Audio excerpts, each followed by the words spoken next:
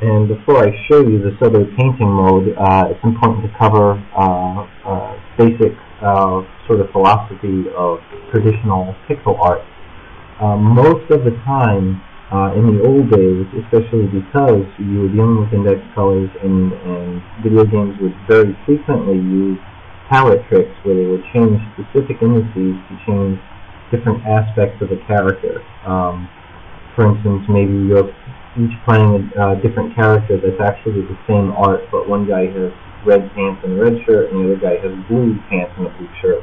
That would be achieved not by having separate art for each character, but by simply applying a different palette to the same character art. So I haven't worried about this yet in the series of videos. As you can see in this video, that this large kind of messy palette is just arranged in a very generic light to dark pattern. This is not something that a traditional game pixel artist would tend to do. They would be much more controlled in how they create their palette while they're designing the sprites in the first place. And now I'm going to switch over to another project that's a little further along and more cleaned up, where you'll see a much better example of traditional pixel art palette. You can see the things are very neatly arranged from light to dark. Dark to light is fine too, but just try to keep them the same for the sake of, well, you'll see later.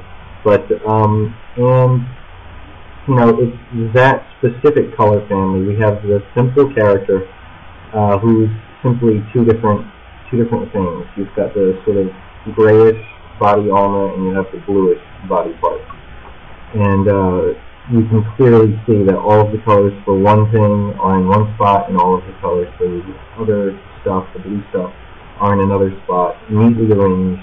There's no fumbling, there's no guessing in the palette where the next color you need is.